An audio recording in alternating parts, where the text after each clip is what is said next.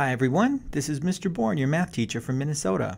This video will show you how to use your TI-84 calculator to simulate dice. First, you will see the quick way using the RandInt function, and second, you will see the built-in probability simulator app called Prob Sim. To simulate a pair of dice, press the Math key, then use the arrow keys to select the probability functions.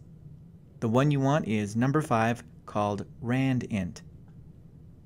For a typical six-sided die, set the lower and upper fields to 1 and 6. The letter N is how many dice there are. Select Paste, and the function is placed on your home screen. The numbers in the braces will be between 1 and 6 inclusive, which means that the lowest number 1 and the highest number 6 are included in the probability space. Now, modern TI-84 calculators have an app called Prob Sim. This app is especially useful for tallying up multiple rolls and can simulate other random number generating objects like coin tosses. Let's say you'd like to roll a single six-sided die 50 times.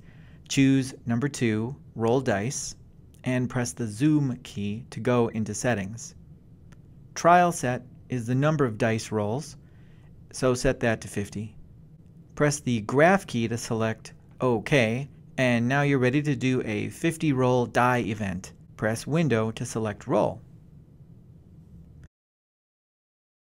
After a couple of seconds, we see a histogram of the frequency of which numbers came up. If you'd like the actual data, press the Graph key and use the up-down arrow keys to work up and down the table.